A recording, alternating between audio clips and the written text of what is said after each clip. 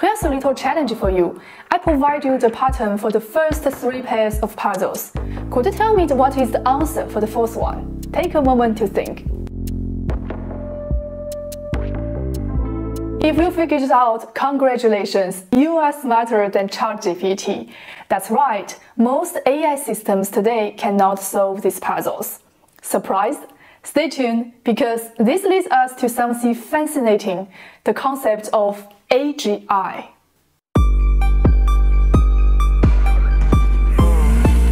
Hi everyone, welcome to my channel, where we deep dive into the fascinating world of AI and beyond. Today, we are tackling the big topic, Artificial General Intelligence, the AGI. You've probably already heard about AI, but AGI is a whole different ballgame. Let's break it down and explore the possibilities together. What is the difference between AI and AGI? We often think of AI as intelligent because it's so knowledgeable and it can do many things that humans do. But if we look at end logic, it's because it trained on massive amounts of data. When it encounters a problem, it tries to find similar patterns in its knowledge base. For example, a self-driving car is an AI system. It's trained on road rules. But if you take a self-driving car from San Francisco and drop it in Paris, it will struggle because it doesn't know well Parisian road rules. Similarly, ChatGPT can answer almost any question because it has processed nearly the entire internet. It's like a massive knowledgeable entity. This is how we build GPTs. It's by cramming as much knowledge and as many patterns as possible into the model. For these examples, if you give it a completely different task, like solving a puzzle that I showed at the beginning, and it's lost, it has no capacity to transfer the knowledge to other domains. This is what we call narrow AI. Training AI on millions of similar tasks doesn't make it intelligent. It just expands its library of knowledge and skills. Now let's talk about AGI, Artificial General Intelligence. AGI is different. It represents general intelligence, meaning it doesn't rely on finding patterns from pre-existing database. If it encounters something entirely new, it can think through the problem and find a solution on its own. AGI is like a human brain in a machine. It's not just about mastering skill. It's about being adaptable, learning from experiences, and reasoning around a wide range of tasks. An AGI could learn to play chess, cook dinner, compose music, and even hold meaningful conversations, all without needing to reprogram or retrain for each task. If we go back to the puzzle that I showed at the beginning, it's part of a test called Arc AGI, designed by François Chollet. Arc AGI is designed to test reasoning over memorization. Arc puzzles don't require vast amounts of knowledge. Each puzzle is novel and unlike to have been encountered before, meaning pre-training a large database won't help. Even if you've memorized the entire internet, Arc challenging can still be difficult for you. That's why models like ChatGPT struggle with Arc puzzles, but 5-year-old children can solve them. Humans excel because our intelligence evolved to handle things we've never seen before. Machines, on the other hand, rely heavily on pre-training, which limits their ability to adapt to entirely new scenarios.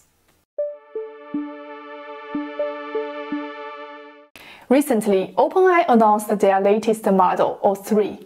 They explained why Arc AGI test is the milestone for AGI, described what Arc is, and showcased the performance of O3 on the Arc challenges. Let's take a look together. Our first benchmark, Arc AGI, was developed in 2019 by François Chollet in his paper on the measure of intelligence. However, it has been unbeaten for 5 years. Now, in AI world, it feels like centuries is where it is. So the system that beats Arc AGI is going to be an important milestone towards general intelligence. But I'm excited to say today that we have a new state-of-the-art score to announce. Arc AGI version 1 took 5 years to go from 0% to 5% with leading frontier models. However, today, I'm very excited to say that O3 has scored a new state-of-the-art score that we have verified. On low compute for O3, it has scored 75.7 on Arc AGI's semi-private holdout set. Now, this is extremely impressive because this is within the compute requirements that we have for our public leaderboard, and this is the new #1 entry on Arc AGI Pub. So congratulations to that. Thank you so much. We can see that O3 achieved 87.5% compared to an average human performance of around 80%. It also significantly outperforms other LLMs, which only achieved around 10%. For example, GPT-4 scored 9% and Gemini 1.5 scored 8%. Moreover, achieving even this small percentage requires substantial computational resources and costs. O1, an earlier model, performed poorly on AGI tasks, achieving just 21%. Yet, in just 4 months, O3 managed to reach an impressive 88%. This demonstrates a remarkable progress in very short time between O1 and O3. This is especially important because human performance is comparable at 85% threshold. So being above this is a major milestone. And we have never tested a system that has done this or any model that has done this beforehand. So this is new territory in the Arc AGI world. Congratulations to OpenAI have developed such model.